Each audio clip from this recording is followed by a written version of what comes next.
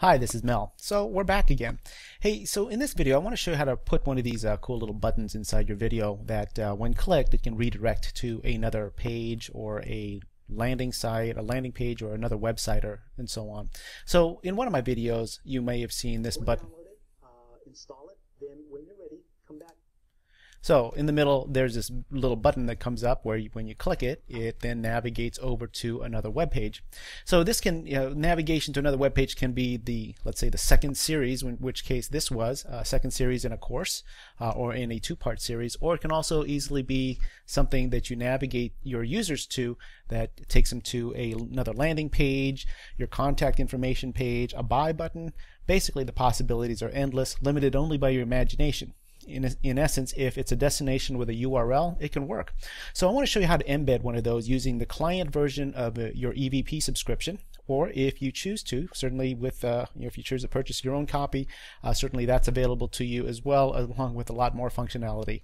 So, but I want to show you how to do that. So let's take a look at, let's go back into our test account here, and let's take a look at one of the files that we've already uploaded on previous lesson.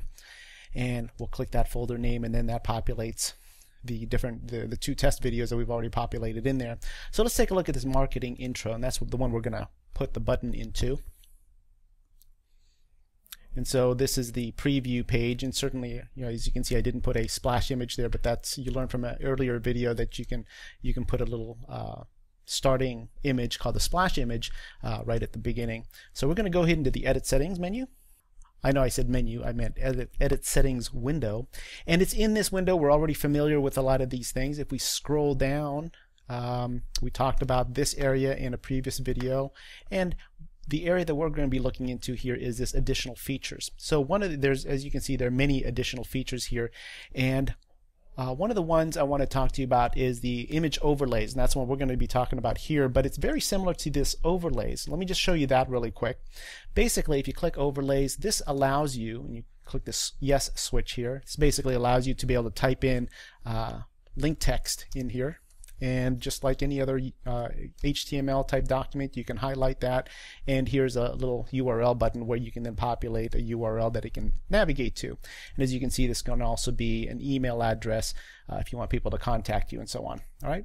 My preference actually, I mean, certainly you can use this, but my preference is actually to use image overlays. It does the same functionality, but with a lot cleaner interaction, I think, instead of just simple text. Now there may be some quick applications that you can have that you might think of for putting text with hyperlinks, and certainly that's your option. My preference is actually use image overlays. So in this particular case, what we've done is clicked image overlays, activated the yes checkbox, and you saw this whole area populate down in here. So what we're going to do here is you can define this on pause, or so when your user pauses the video, then it brings up your button, or on a particular cue point. So that means at a certain time code in the video, it'll just automatically come up at that time code, designated by minutes and seconds over here, but also in terms of duration. It's important to keep in mind this is duration, not ending time code. Okay, so you're going to specify starting time code and then a duration of minutes or seconds that you want that button or whatever image to pop up.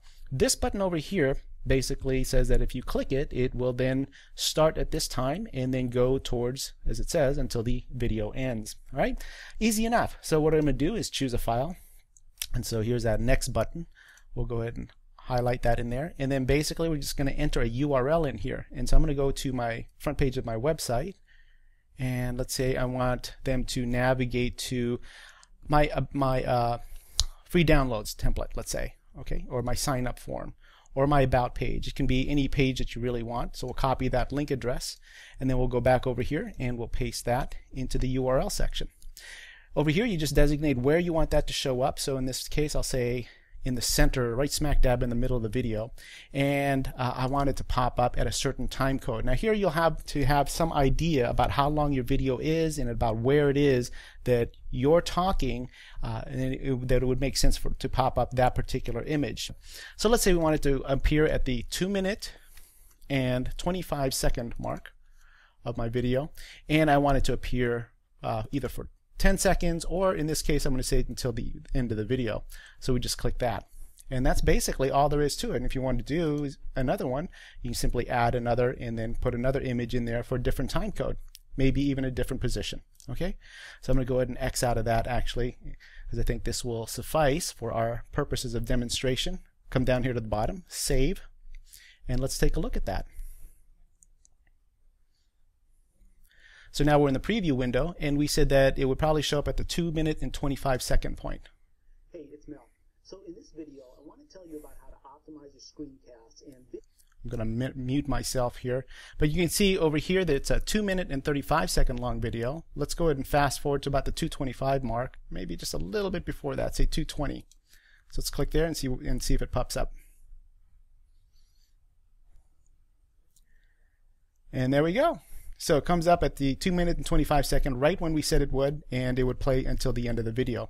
So let me go ahead and pause this, and then when you click it, let's see if it actually navigates us to my sign-up form page that I designated. And there we go. All right, so that's about it for this particular tutorial. I just wanted to show you how to put one of these little buttons in there. And again, it can be a button that goes to a buy now, a shopping cart. Really, again, the possibilities are endless, limited only by your imagination on how you could use this in your own business, educational, or marketing efforts. Makes it very easy inside this player. All right, that's about it for now. I will tune in again next time. Take care.